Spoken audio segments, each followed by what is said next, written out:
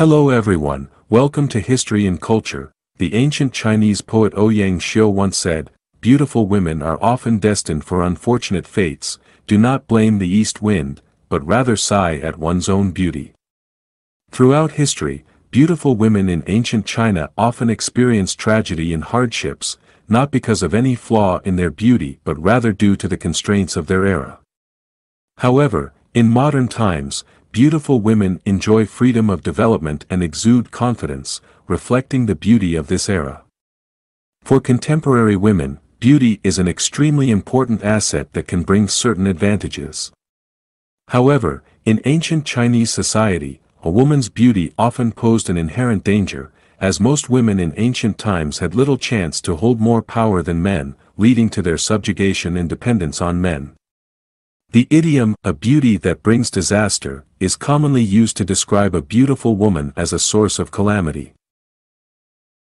However, this is merely an excuse used by ancient men.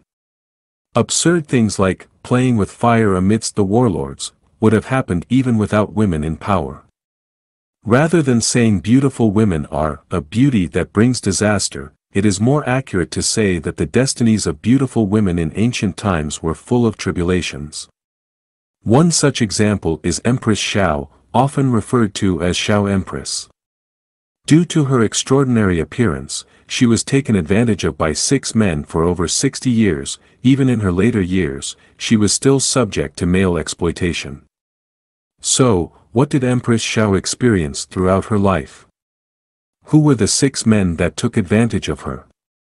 And what was her ultimate fate? It all began in the year 567 AD when the Empress of Western Liang Dynasty gave birth to a daughter who would later become Empress Xiao. Being born in the 2nd month of the lunar calendar, which was considered inauspicious, many nobles were afraid to adopt her after her foster father, the Prince of Dongping, passed away. Eventually, her uncle Zhang Ke decided to adopt her as she belonged to the royal family and needed someone to care for her. However, Empress Xiao faced many hardships during her upbringing.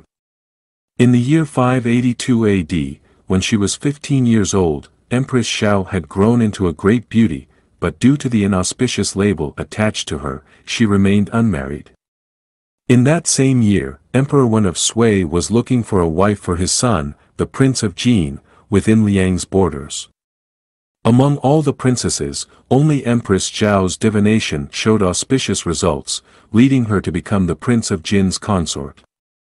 The Prince of Jin became Empress Xiao's first husband, and they had a harmonious and pleasant relationship. Later, Emperor Wen had a dream about the royal family giving birth to a prince, and at that time, Empress Xiao was pregnant.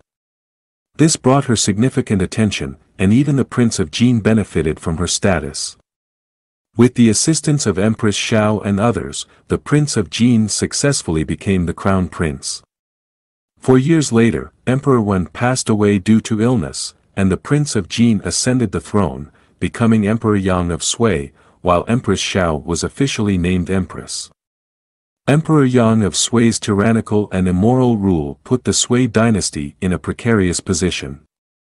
Although Empress Xiao had advised Emperor Yang several times, he remained obstinate and disregarded any advice. In the year 618 AD, a coup took place in Jiangdu, led by Yuan Huaji and his army.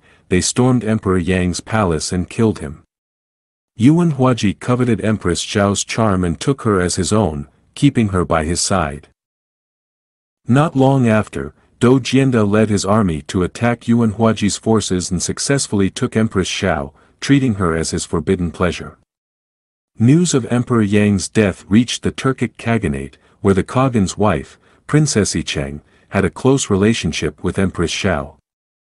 After learning about Empress Xiao's situation, Princess Qianlong requested the Turkic Khagan to take Empress Xiao. Soon, Dou Jianda met with the Turkic Khagan's emissary, who explained the Khagan's intentions. Forced by the circumstances, Dou Jianda had no choice but to agree, and thus, Empress Xiao followed the Turkic emissary and arrived in the Turkic Khaganate. Upon meeting Empress Xiao, the Turkic Khagan became enamored and decided to possess her. Faced with this situation, Empress Xiao could only submit and silently accept this reality. Due to the custom of having multiple wives, after the Turkic Khagan's death, his son claimed Empress Xiao. In 630 AD, Tang Taizong defeated the Eastern Turkic Khanate and obtained Empress Xiao from them, becoming the last person to possess her. Emperor Taizong treated Empress Xiao kindly, and she spent her later years peacefully. 17 years later, Empress Xiao passed away, ending her tumultuous life. Empress Xiao lived a long life and died at the age of 81. Emperor Taizong buried her together with Emperor Yang of Sui, finally closing the chapter on this legendary woman's life. Throughout her unfortunate life, she was labeled with many derogatory terms, but she remained resilient like a strong tree, never easily succumbing to fate. Empress Xiao symbolizes the deprivation of women in feudal society, proving that women in that era could not protect themselves throughout their lives despite their noble status. This phenomenon was even more widespread among commoners, where women had no rights to decide their own destinies, and they were often sacrificial pawns when those in power required them. This era should have ended with the end of feudal society. Today, the rights and interests of women have been significantly protected and upheld. They were not bullied or went through turbulent lives because of their beauty. Modern women can freely choose their paths in life, and their lives are not constrained by men.